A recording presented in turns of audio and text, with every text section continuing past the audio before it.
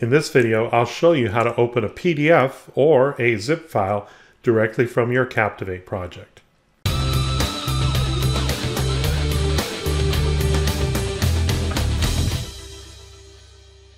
I got a message from Gabriel who was asking if it was possible to have a button to directly download a single file, PDF or zip, instead of using a URL for Google Drive, etc. I feel like I've done this video before, quite frankly. In fact, I feel like I've essentially done this video very recently. But, you know, I've got so many videos now, it's really best that I recommend everyone subscribe. Just like Gabriel, he's a subscriber of my YouTube channel.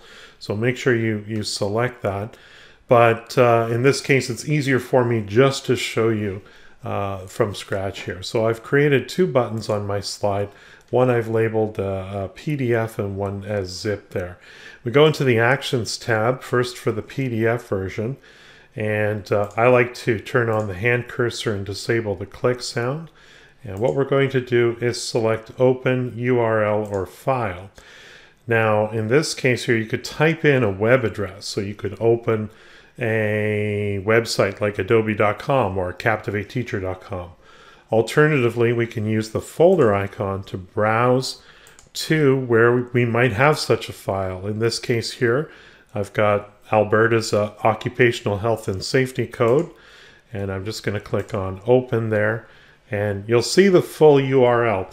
Now, in previous versions of Captivate, you had to manually drag the file over to your published folder. You don't have to do that now, so just maintain users, Paul Wilson, OneDrive, etc., whatever the location of that file is. Leave that intact. The old Captivate users would traditionally take out that beginning part of the file location. Just leave it there. Now here's the thing. You don't want it to take over your current window because that's going to break the connection with your learning management system. Instead, select New, and this will open in a new project.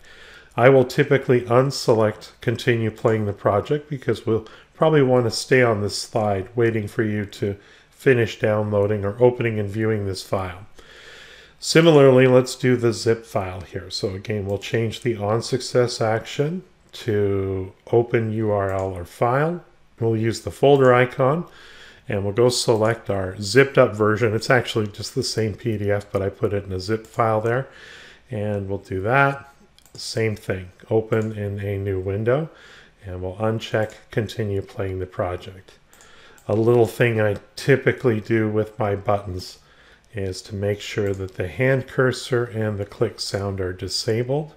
Well, the hand cursor is enabled and the click sound is disabled, and that just gives it a better sound. No sound at all in this case here.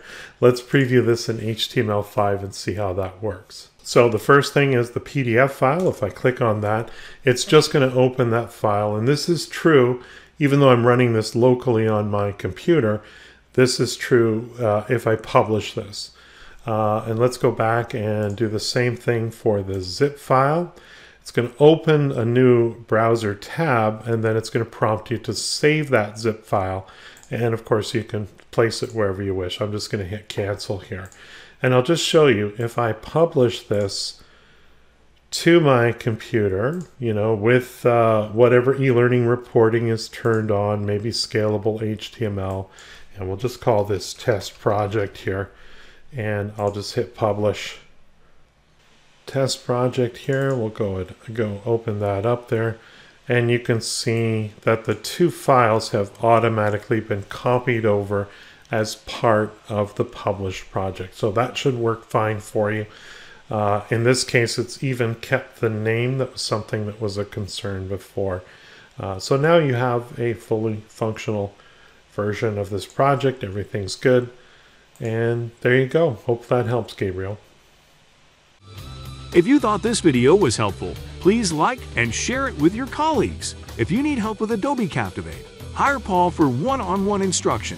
Paul's goal is to focus on lessons based on your specific needs. Visit his website at captivateteacher.com. And don't forget to subscribe to his YouTube channel.